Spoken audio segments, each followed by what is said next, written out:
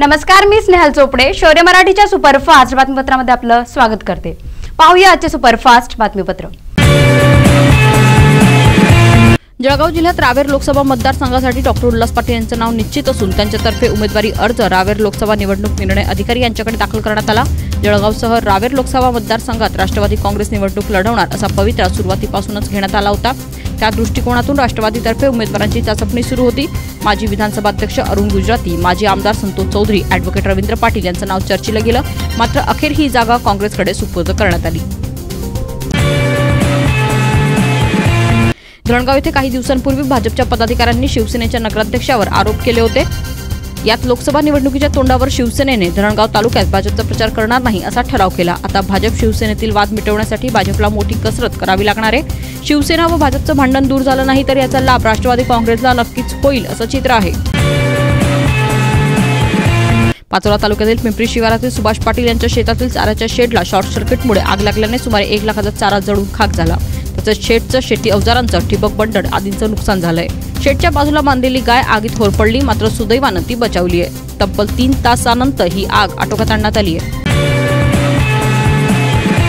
मुक्ताईनगरच्या निमखेडी बुद्रुक येथील ग्रामपंचायतीमध्ये आचारसंहितेचा भंग झाल्याचं उघडकीस आलंय। येथील ग्रामपंचायत कार्यालयात छत्रपती शिवाजी महाराज व डॉक्टर बाबासाहेब आंबेडकर यांच्या प्रतिमा बाजूला काढून माजी महसूल मंत्री एकनाथराव खडसे व प्रधानमंत्री नरेंद्र मोदी यांचे फोटो कार्यालयाच्या भिंतीवर लावण्यात आलेत। आचारसंहितेचा हा भंग असून थोर पुरुषांचा अवमान आहे असं गावकऱ्यांचं म्हणणं आहे। थोर पुरुषांपेक्षा हे राजकीय नेते मोठे आहेत का असा प्रश्न गावकऱ्यांनी उपस्थित करत ग्रामपंचायत कर्मचारी अधिकारी यांच्यावर कारवाई करण्याची मागणी केली आहे।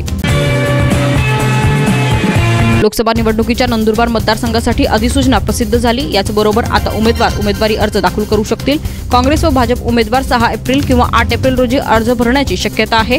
निवडणुकीच्या कामकाजासाठी प्रशासन सज्ज आहे। जिल्हाधिकारी कार्यालयात निवडणूक निर्णय अधिकारी यांचं कार्यालय सुरू करण्यात आलंय। निवडणूक निर्णय अधिकारी म्हणून जिल्हाधिकारी बालाजी मंजुळे असतील। लोकसभा निवडणुकीसाठी काँग्रेसचा जाहीरनामा प्रसिद्ध झाला। काँग्रेस मुख्यालयात राहुल गांधी यांनी हा जाहीरनामा प्रसिद्ध केला। जन आवाज असं काँग्रेसच्या जाहीरनाम्याचं नाव आहे। जाहीरनामा प्रसिद्ध कार्यक्रमात राहुल गांधीसह सोनिया गांधी, प्रियंका वाड्रा, माजी पंतप्रधान मनमोहन सिंग, माजी अर्थमंत्री पी चिदंबरम आदी काँग्रेसचे नेते उपस्थित होते।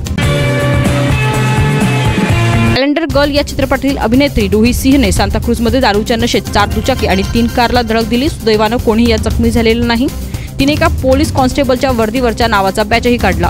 त्यावर सांताक्रूज पोलीस स्टेशनमध्ये गुन्हा दाखल करण्यात आलाय। तिचा व्हिडिओ सध्या सोशल मीडियावर व्हायरल होतोय।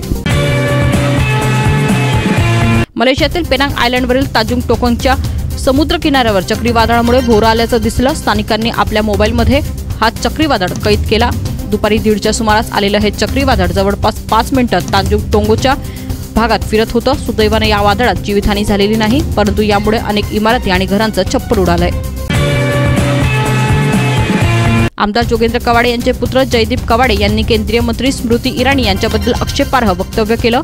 स्मृती इराणी संविधान बदलण्याची भाषा करतात, मात्र संविधान बदलणे नवरा बदलण्या इतकं सोपं नाही असं वक्तव्य जयदीप कवाडे यांनी केलं। जयदीप नागपुरातील बगडगंज भागात काँग्रेस उमेदवार नाना पटोले यांच्या प्रचार सभेत बोलत होते।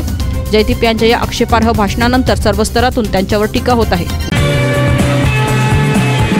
महसूल मंत्री चंद्रकांत पाटील यांनी राजू शेट्टी यांवर कारखानदारांसोबत सेटलमेंट केली आणि घर भरलं असा आरोप केला होता। यावर चंद्रकांत पाटील 2 नंबरचे धंदे करणारे मंत्री आहेत, तर भाजपच्या वडचणीला 100 ते 125 साखर सम्राट आहे असा पलटवार राजू शेट्टींनी केलाय। अभियंत्यांकडून किती घेतलंय, ठेकेदारांकडून किती घेतले, मातीत किती घेतले ही सगळी माहिती घेऊन पुरावे घेऊन मी येतो असं राजू शेट्टी म्हणालेत।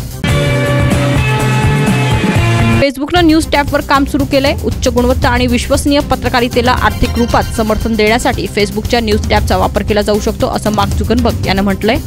विश्वसनीय बातम्यांची अपेक्षा असणाऱ्या युजर्सच्या मदतीसाठी हे एक वेगळं डिजिटल उत्पादन असेल असंही झुकरबर्ग म्हणालाय। उच्च गुणवत्ता आणि विश्वसनीय माहिती समोर आणण्यासाठी याचा वापर होईल अशी आशा त्याने व्यक्त केली आहे। भारतीय लष्कर हे नरेंद्र मोदी यांची सेना आहे असं वादग्रस्त वक्तव्य उत्तर प्रदेशचे मुख्यमंत्री आदित्यनाथ यांनी केलंय। गाझियाबाद इथल्या प्रचार सभेत ते बोलत होते। विरोधकांनी आदित्यनाथांवर सेनेचा अपमान केल्याचा आरोप केलाय।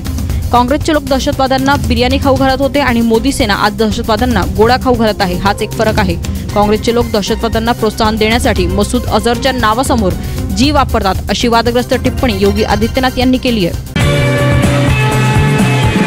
भन्साळ यांच्या नव्या चित्रपटात काम करण्यासाठी अभिनेत्री तापसी पन्नूचं नाव चर्चेत होतं, पण तापसीऐवजी अचानक दीपिका पादुकोणच्या नावावर शिक्कामोर्तब करण्यात आलाय. अमृता प्रीतम आणि सधीर लुधियानवी यांच्या प्रेमकथेवर आधारित हा चित्रपट असेल. अमृता आणि सहीर यांच्या भूमिकेसाठी निर्माते कलाकारांच्या शोधात होते. त्यासाठी अभिषेक बच्चन आणि तापसी यांची निवड करण्यात आली, पण तापसीच्या जागी अचानक दीपिका का आली हे मात्र अद्याप गुलदस्त्यात आहे.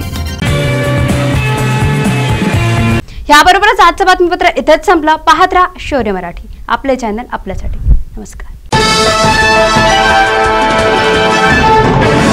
Shri Swami Samarth financial services Jalgaon. शेती कर्ज, पीक कर्ज, वैयक्तिक कर्ज, व्यावसायिक कर्ज, तारण कर्ज आणि विविध कर्ज सुविधा उपलब्ध. Shri Swami Samarth financial services, Golani market, Jalgaon.